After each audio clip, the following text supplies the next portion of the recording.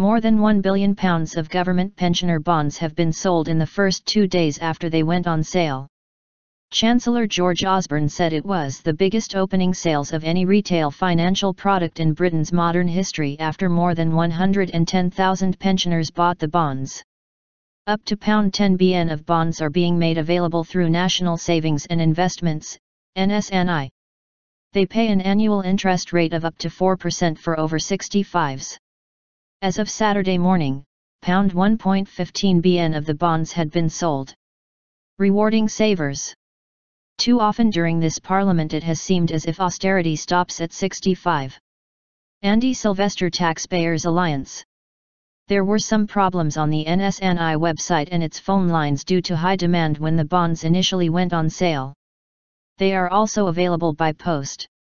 Mr. Osborne said the success of the scheme shows what an appetite there is for an economic plan that rewards savers. He said, "Our economic plan involves supporting savers and I'm delighted to report that it is proving hugely popular.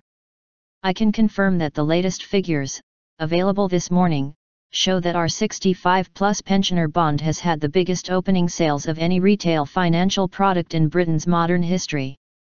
He said he expects them to be on sale for months and tweeted that there were plenty left of the hugely successful product. The Taxpayers Alliance has described the bonds as a bad idea, however. Campaigns Director Andy Silvester said, "They're not only taxpayer-guaranteed investments for the already relatively well-off, but leave the government borrowing at above-market rates.